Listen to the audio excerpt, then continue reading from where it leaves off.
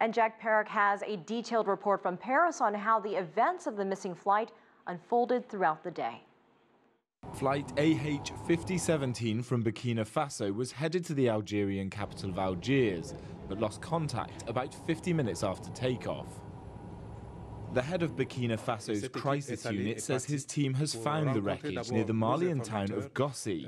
The reason for the crash has yet to become clear. A strong suspicion is that the plane hit trouble while flying through a sandstorm.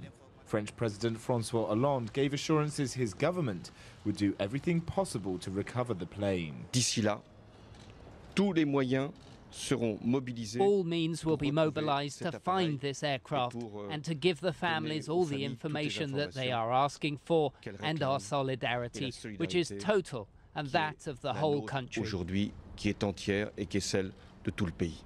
France has about 1,700 troops on the ground in Mali, a country still ravaged by civil war.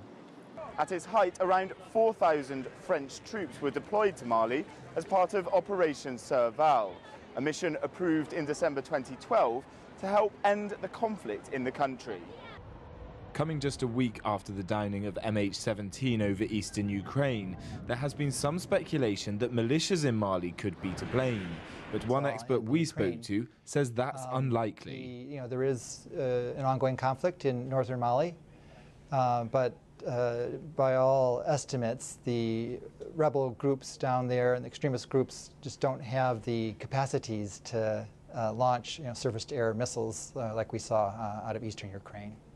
Whatever the reason for the crash, the loss of more life aboard a civilian passenger plane comes as a shock. Another tragedy that will leave scores of families in its devastating wake. Jack Parrock, CCTV, Paris.